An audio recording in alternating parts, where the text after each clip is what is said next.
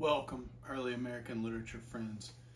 This video is a guide to a few Emily Dickinson poems.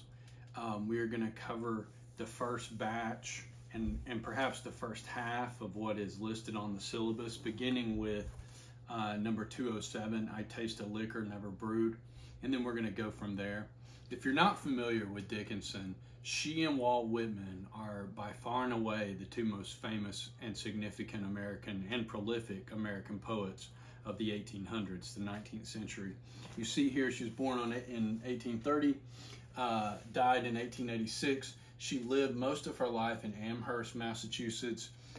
She spent some time at Amherst Academy and then at Mount Holyoke Female Cemetery. She left Mount Holyoke Female Cemetery, moved home, and essentially lived at her parents' home the rest of her life after she left Mount Holyoke Seminary. She left because she didn't feel like she was a good fit. She didn't feel like she was committed enough to really fit in there. She only published 10 poems and 1 letter in her lifetime, but she left behind, after her death, it was discovered that she had left behind close to 1,800 poems. She had sewn them, a bunch of them together in what are now called fascicles. And so there's some dispute over like what to name them, what to call them, how to group them together, if you should leave them grouped the way she grouped them, or if you should group them, if they should be grouped more topically. There's some dispute and debate over her legacy, if they should be grouped together thematically, like some of the poems about death or about the immortal soul or things like that. They explore all different kinds of things. There is a line in our textbook in the Emily Dickinson introduction that has always been really useful to me, and they sort of make the argument that most of Dickinson's poems, there are 3 kinds of Dickinson poems mostly. There are propositions, where she proposes some idea or some possibility or some thought, almost like a thought experiment.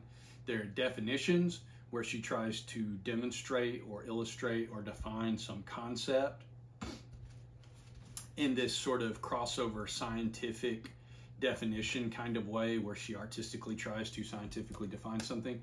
So you've got propositions, definitions, and the third kind is intense dramatic scenes, what they call in the textbook intense dramatic scenes, where she shows you some moment or scene of intense drama or action or emotion, heightened emotion or something like that.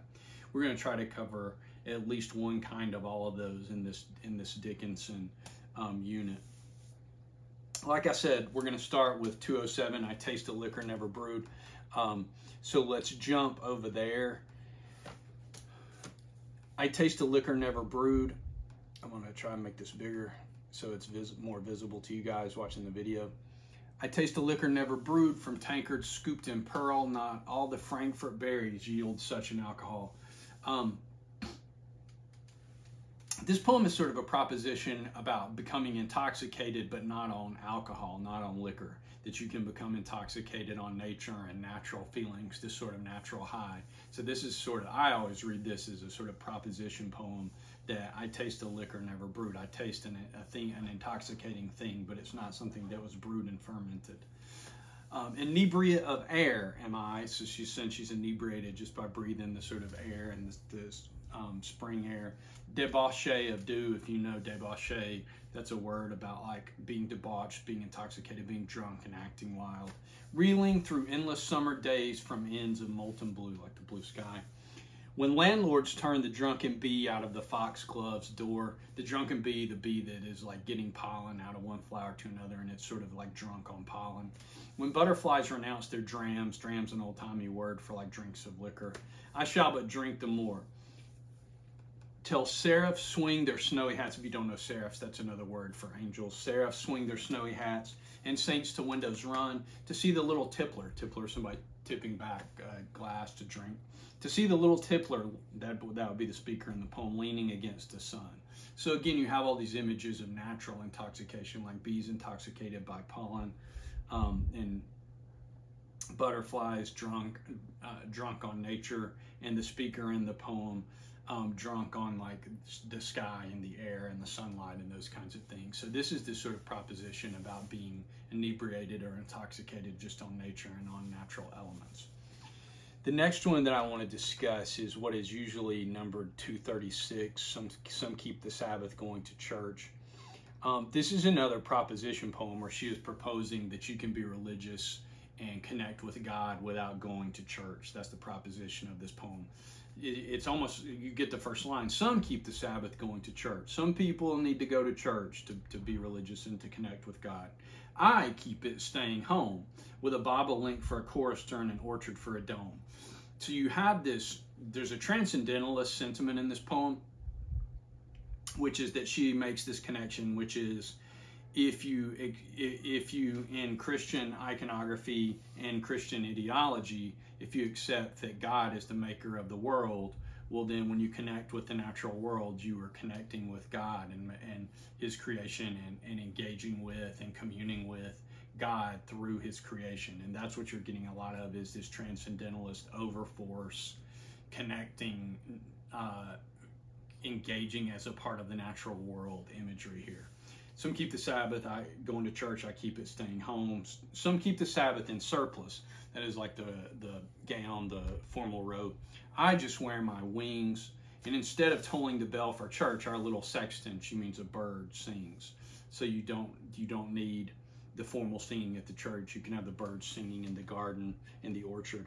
God preaches, and noted clergyman. So again, that transcendentalist, like you can, if you listen, you can hear God through his creation, through nature. And the sermon is never long. So instead of getting to heaven at last, I'm going all along. This is the sort of especially the sort of proposition of this, like heaven is not this destination, it's this journey that you go on by engaging with God's creation and engaging and communing with it. That is one of her more famous poems, and especially one of her more famous religious poems, especially if you understand, if you think back to what I said about her leaving the seminary, not feeling committed. You see this, her commitment to God and to Christianity, and to but against formal religion and the sort of going to church and the rituals, what she would understand as like the rituals and formalities that she doesn't feel are necessary to engage with some higher power.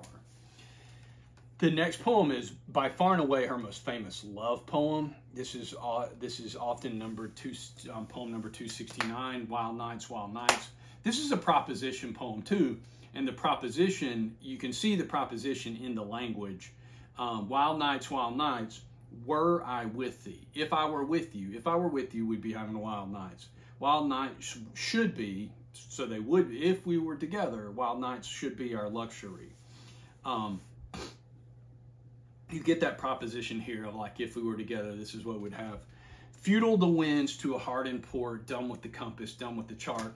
There's an overarching metaphor here about like a ship being out at sea looking for harbor, looking for port, versus the person that's found the person that's found who they want to be with. They're in port, so they're done with the compass, done with the chart, done with the like direction finding, the way you would find your direction, especially back in the 1800s, the way you would navigate across the water. So you don't need a compass, you don't need a chart, because you're in port, because you found where you want to be. Rowing in Eden, there's the obvious, like if we were together, it would be Eden, it would be paradise. The sea, might I but more in that definition is like anchor, tie up, stay put, might I but more tonight in thee. So it is that like, if I anchored with you and settled down with you, we'd be in Eden. There's that proposition of paradise, might I. So there's all that propositional language. Were I with you, should be our luxury, might I, but more. So there's all this sort of proposition of here's what we would have if we got together. Like I said, this is her most famous love poem.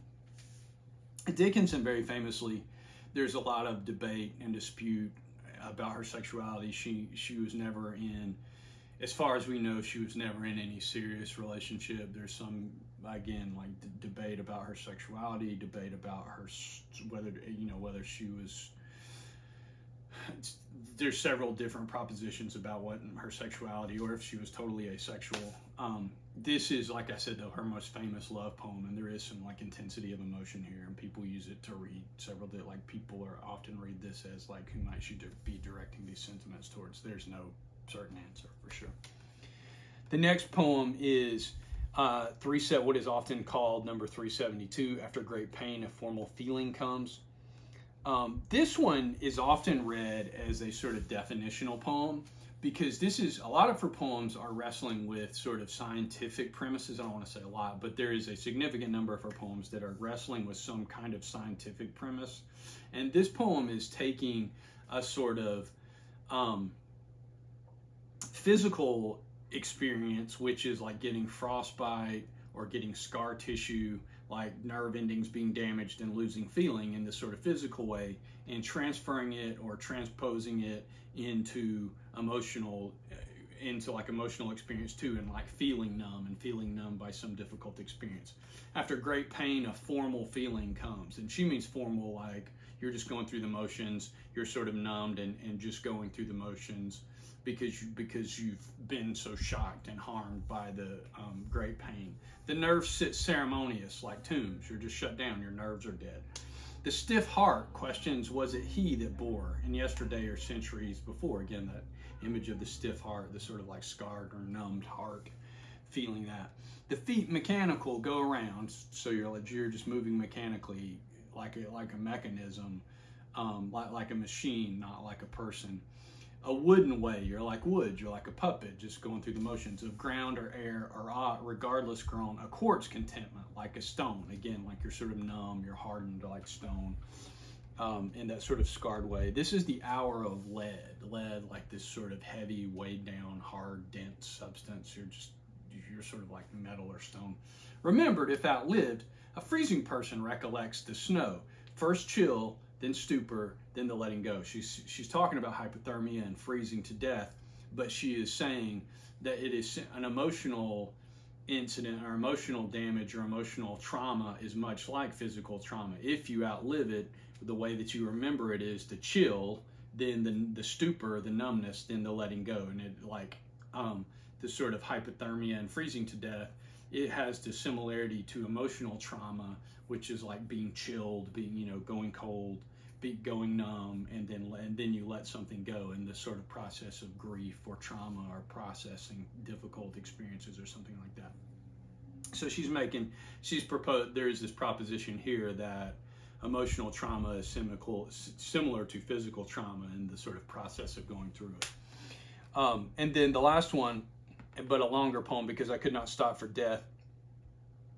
This poem is an intense dramatic scene, because it is giving you what you're getting right here is this intense dramatic scene here where she goes through this moment of death, and then the moments after death, where death, the Grim Reaper, something like that, carries you into the eternity and immortality.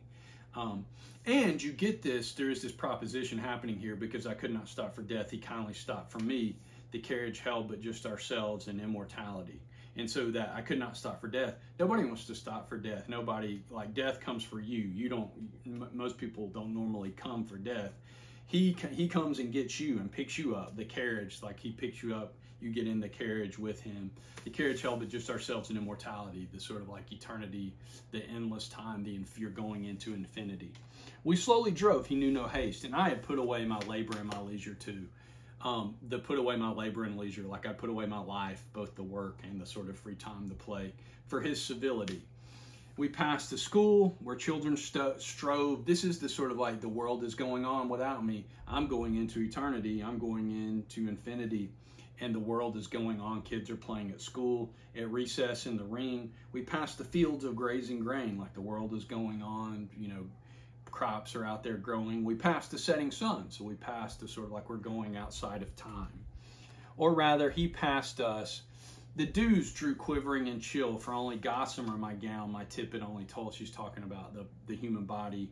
You get wrapped up, especially before funeral homes and the processing of bodies, like embalming and things like that. People would be wrapped up in these death wraps and things like that, which is what she's talking about here. We paused before a house. It seemed a swelling of the ground. That's an obvious allusion to the grave. The grave piled up after the body is buried. The roof was scarcely visible. Again, the grave. The cornice in the ground, the sort of house and the tombstone. since then to centuries, and yet feels shorter than a day, because again, she's gone past the sun, outside of time. She's gone into immortality. I first surmised the horses' heads, like the four horsemen carrying you, or just the horses pulling the carriage, death's carriage carrying you into immortality. I first surmised the horses' heads were headed towards eternity. Again, like this sort of, the intensity that's being depicted here is the moment when you step outside of this world and this life and this sense of time and go into eternity. So you're getting this intense scene of stepping out of this life and the sort of boundaries of this life and into immortality and eternity. I hope that helps you understand these 5 poems. 207, I Taste the Liquor Never Brewed. 236, Some Keep the Sabbath. 269, Wild Nights. 372, After Great Pain, A Formal Feeling Comes. And then this one, 479, one of her more famous poems, Because I Could Not Stop for Death, which is this intense dramatic scene. Hope this helps you understand these 5 poems. Hope you are doing well.